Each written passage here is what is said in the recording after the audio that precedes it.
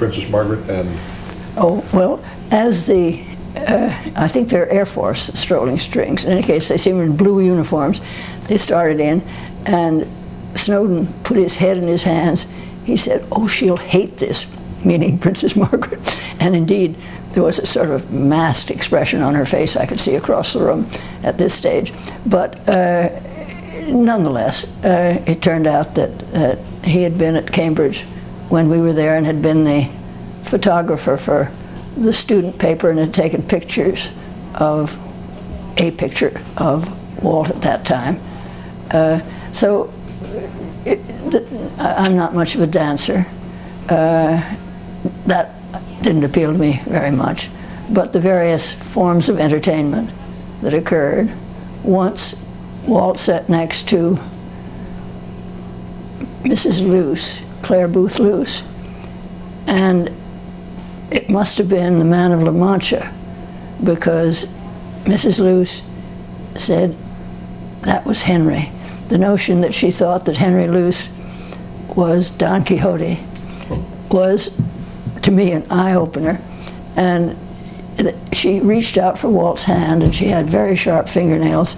And even later on, there were little marks on Walt's hand from her as she was emotionally involved in hearing Henry come back to life as Don Quixote. So, yes, there were lots of very nice moments. For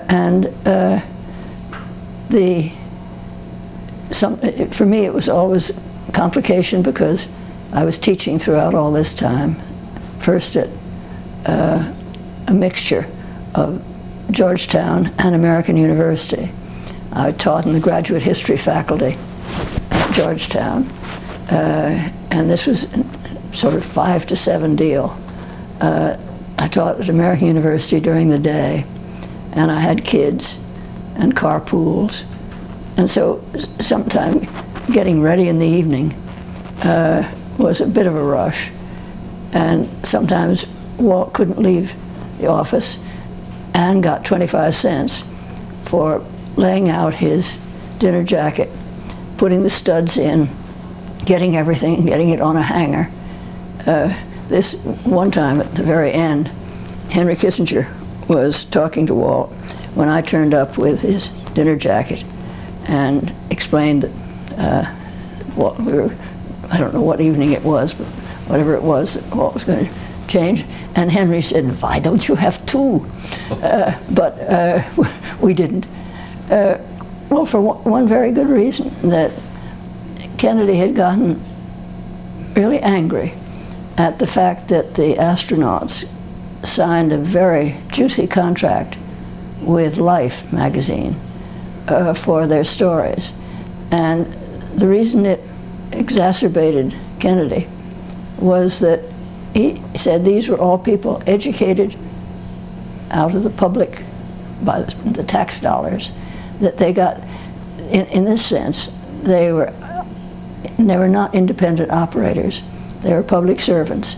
So we couldn't take any money for speeches or for anything. Walt couldn't, I could.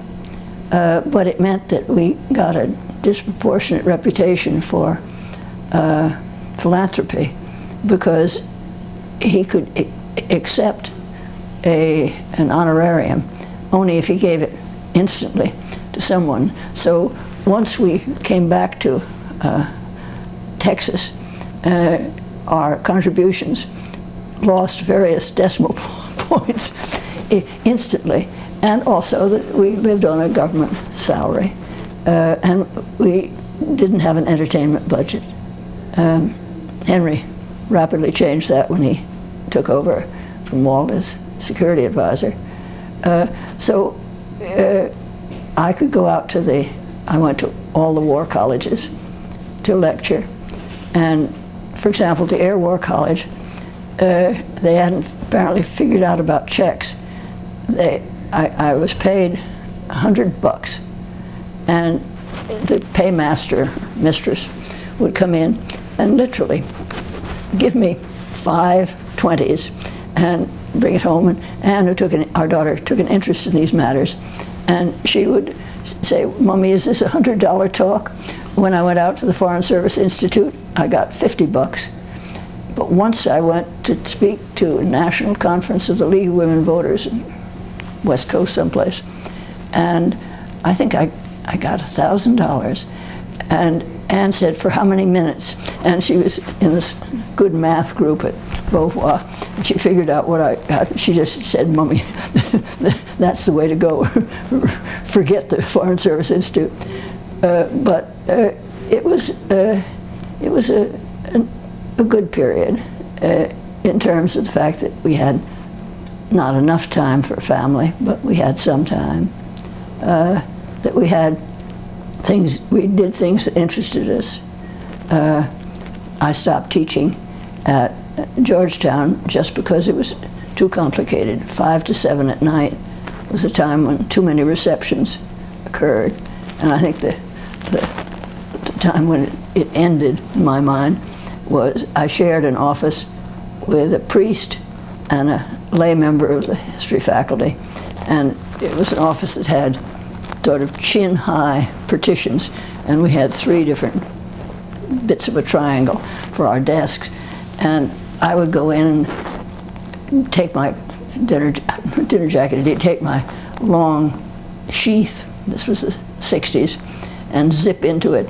And I was always grateful that I didn't ever find the priest there when I had to do a quick change. But one night I got into, I remember, it was appalling, got into a long sheath, high heels, went out only to find I had a flat tire. This was at Georgetown in dark night. There was something, I don't know, Jimmy's All Night, something or other was nearby. And I called the White House board and said, "I'm in trouble. I have to get to the Australians. I'm dressed, my car has a flat tire," and very nice. The women on the White House board, to me, were all heroes. A nice voice said, "Oh, don't you worry, we'll send someone around." And in the interval I said, "Would you tell the Australians my situation because I'm late?" He said, "Yes, indeed." So when I arrived, yes, the White House sent a car. Yes, I got to the Australians. Howard Beale, the ambassador, was there with a martini in his hand as I turned up. But I decided this was too much. So I gave up Catholicism for Methodism, because American was very Methodist in the beginning of the 60s. In fact, the very nice president, Hearst Anderson, had issued an edict that campus cops should check on parties off campus where beer was served. And this was regarded as an abridgment of civil liberties by some. But that was the beginning of the 60s. At the end of the 60s, in the faculty dining room at American University, girls came around with tiny bottles of red and white in their fingers, and you take your choice. This was in the middle of a working day. But I moved from having a doctoral examination at Georgetown, where we sent someone off to be, I don't know what, but protocol dictated that we take a glass of sherry and raise it to the successful candidate and then drown it. The problem was it was very sweet sherry, and I remember being nearly choked by doing the toast for this. And the same day, at American University, we were sending off a missionary, Methodist missionary, to Brazil. And there they served sweet cider in paper cups at room temperature. So it was a draw, both of them. But nonetheless, I gave up Georgetown and stuck to American University for 8 years, all of which simply says that my life was on various planes. In fact, the day Kennedy was killed, Burke Marshall, who was civil rights under Bob Kennedy and Justice, his daughter was having a birthday party. And at the end of that terrible day, I went around to collect. We had the party anyway. Among other people there was Queen Noor to be, because her younger sister was a part of this, and she'd come with her mother to pick up, I think her name's Alexia or something like that. and the shattered faces of Doris Hallaby, Vi Marshall, various other mothers, and these, I think, 5-, 6-year-olds at a birthday party. I collected my flock to take as a carpool mother, and in the front seat, Annie climbed in, and as we started off, she said, "Mommy, did you know they killed the president?" She said that the children all knew it, but they were playing a role, and they knew they were supposed to pin a tail on the donkey and do all these things, which they did. I taped for the Kennedy Library on national security matters. Afterwards, I taped Max Taylor, Doug Dillon, 1/3 of Douglas Dillon, this national security part, Barbara Ward, Joe Alsop, great variety of people, including 2 sessions at Hickory Hill with Bob Kennedy. And that was another, toting around a web core recorder with great rolls, 2-hour rolls. This was the state of technology in the 60s. First time I taped Max Taylor, General Taylor, he asked to have the questions ahead of time, and a colonel was there, and I had nothing really, they didn't need a questioner because it was all done by rote. Second time, he changed the timing. It was to have been on a Sunday morning, quarters 1 out at Fort McNair, which is where he was at that stage. And it was at the time when he'd agreed to go to Vietnam, and he was quite emotional about it. And this time, we were alone, no colonel, no questions, and something went wrong with the tape recorder. And instead of going at its majestic rate, it was speeding, and we could easily see that it was not going to, something was seriously wrong, but neither of us was skillful enough to do anything about it. Well, I could change the tape. I put another one on, and we chewed up 2 2-hour tapes, maybe in an hour. And I said, "Do you want me to take this sick machine with me afterwards?" And he said, "No, no. Sort of the majesty of the Pentagon, we can take care of it." So I was in my office at American University when a call came from a colonel. And I said, "This is Colonel so-and-so, Mr. Rostow, about General Taylor's tapes." And I said, "Yes, what's wrong?" And the colonel's voice broke. He said, "He sounds like Donald Duck." So I had to reclaim it and take it back because they'd just taken the tapes. I still had the sick machine, which was the only way you could adjust it so that the nice tones of Max Taylor could come through. But at Hickory Hill, a child came in the midst of taping Bob Kennedy, saying, "Daddy, Daddy, Mary hit me." And Kennedy said, "Did you hit her back?" And Broomus, the dog, came in and knocked roses over. All of this, I wonder whether the tapes still capture this. Who knows?